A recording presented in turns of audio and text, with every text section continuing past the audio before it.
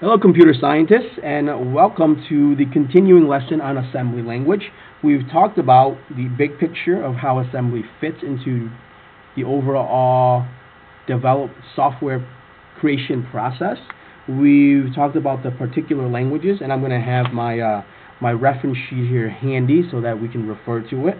And then now let's look at some examples. So after the following program is executed, what is the value that is in the location temp? Okay, so here's how I'm going to think about this. I'm going to think of this as a block of memory, and the first block here is the accumulator. Okay, it's always assigned to this particular program. Initially, the accumulator starts out as blank, and then we implement the program. So DC here, if you refer to your sheet, DC means to declare a new variable. So in other words, what we're declaring here is a variable called temp, and we're storing 0 in it. So now, I'm going to use a different color here. So now this line right here, we'll call this line 1. Okay. What happens after line 1 is that there's a new variable called temp, and the value 0 gets stored in it. Next, we declare, I'll call this line 2, declare a variable A, alright, declare a variable A and place 8 into it. Okay. Same thing, next line, declare a variable B and place -2 into it. So this is after line 3. Declare a variable C, okay, and place the number 3 into it. So this is line 4. And now things start to get a little bit more interesting, I think. Load B. Okay, so remember that load is basically load into the accumulator. So this means take whatever is in B and put it into the accumulator. Let's see here. So now so after line 4, so this is line 5 here.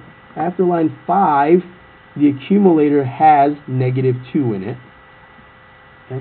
Multiply C. So take whatever's in the accumulator and multiply it by whatever is in C, and then store it in there. So C has 3 times -2, so this becomes -6, and so this is after line number 6, the accumulator has -6 in it. Okay. 7, add A to the accumulator. So take A, add it to here. So now it becomes 2. Okay. And then again, every time we add, we take the result and we store it into the accumulator. Divide this by B. So this is line 8. We're going to take whatever is in the accumulator, which is 2, and divided by B, which is -2. So of course that gives us -1. So the circles here are the line numbers. And then finally subtract A. So take whatever's in the accumulator and subtract A from it. So finally this becomes -1 minus 8 is -9. Okay, so this is after line number 9. And then store this value into temp. So after the 10th line here, temp has -9. So then we're done. So the answer here is -9. That's what it will be stored in temp at the end of the program. So there we have it. Not exactly a very interesting example, but it gives us some practice into how to interpret the assembly language and how this program works. I'm going to hit pause, and then I'm going to jump to the next example where we get to something a little bit more interesting. This example, I've drawn out the memory space over here, and I start out with the accumulator, and we're just going to run through this, and I'll show you how to step through it and make some sense of it. Okay? So I've numbered my lines here, lines of code, so that we can refer to it. And let's get going. So first, it says read in N. So we have a variable called N in the memory space, and we're going to read in, it says here the input here is 3, okay? So n contains 3, and that's the end of line 1. So I'm going to write the line numbers here in red, and I'm going to circle it to indicate that it's the line number. So after line 1, this is what the memory space looks like, okay? After line 2, we declare a variable called a, and we store 1 in there. So after line 2, we declare a variable called a, and we store a 1 in there. Next, you see here we have a label start. Now, this isn't going to mean anything yet, but we'll get back to that in a minute.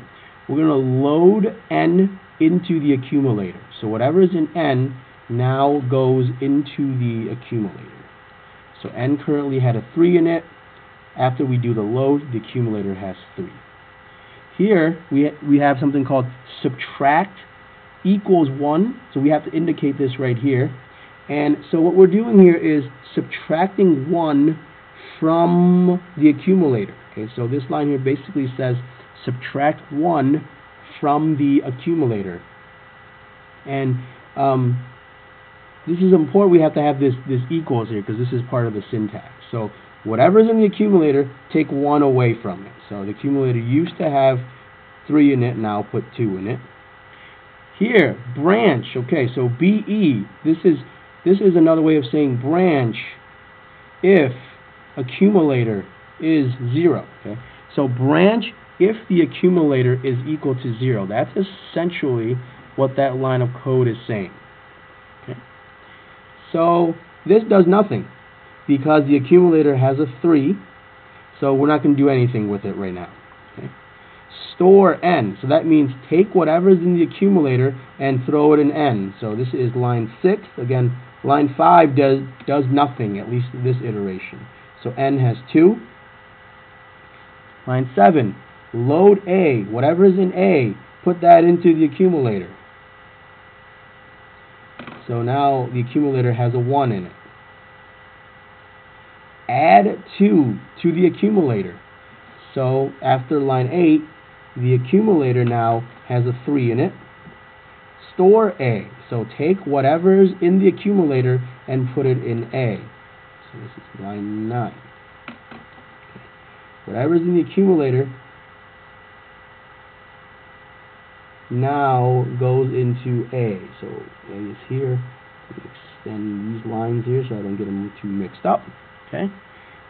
And then finally, branch unconditionally. This is BU, branch unconditionally to start. So when you're here, without checking for anything, just jump back to the label that says start. And now we go through this again. So load n. So whatever is currently in n, place it into the accumulator. And I'm going to name this line here 3.2. Okay, 3.2. This is because this is the second time executing line 3. So whatever's in n currently has 2 in it, throw it into the accumulator. Subtract 1 from it. So now the accumulator has 1, and this is line 4.2. Next, line 5.2, branch if the accumulator is equal to 0. That does nothing. So we go on to line 6.2, store the value of the accumulator into n. So the n now has 1. Load the result of a into the accumulator. So this is 7.2. I think I goofed on the next one. I wrote an a in here, and I really should have written a 3. Okay, so now after line 7.2, load a. So whatever is in a, put it in here in the accumulator. Line 8, add 2 to that.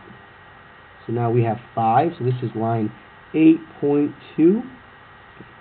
Store the result in a. This is line 9.2. So whatever is in a, and whatever's in the accumulator, store it in a.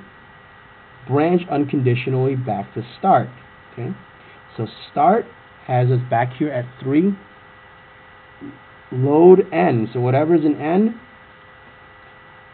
this is 3.3, the third time executing line 3. Okay, so the third time executing line 3, load n, whatever is in n, which is a 1, put that into the accumulator. Then subtract 1 from it, so this is line 4.3, and we're here at, we get 0. Now finally, when we run line 5 for the third time here, branch if the result is equal to 0. Well, it is equal to 0, so then we're going to jump down here to RSLT. Sorry, we're branching if the accumulator is equal to 0.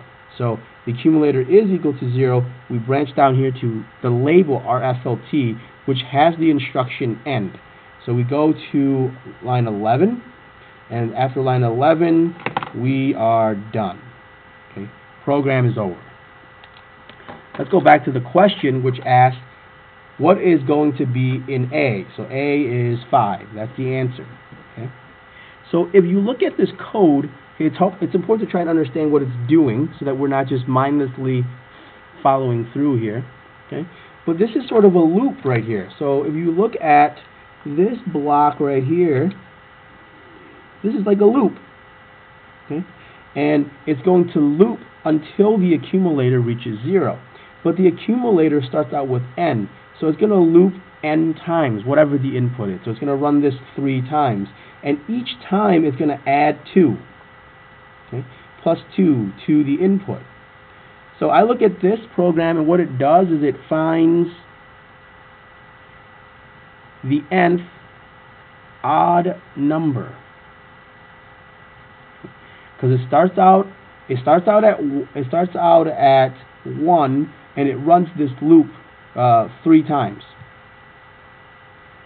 So it's kind of a nifty little algorithm here just to find some odd numbers. It doesn't really do anything useful, but hopefully it gives you a sense of how assembly language can be used, and it gives you a sense of, there is, when you write a loop in C or in Java, it eventually gets converted into something like this, probably something more complicated than this, but if you know assembly, then you can write a better, more efficient algorithm. Thank you for watching. Have a wonderful day.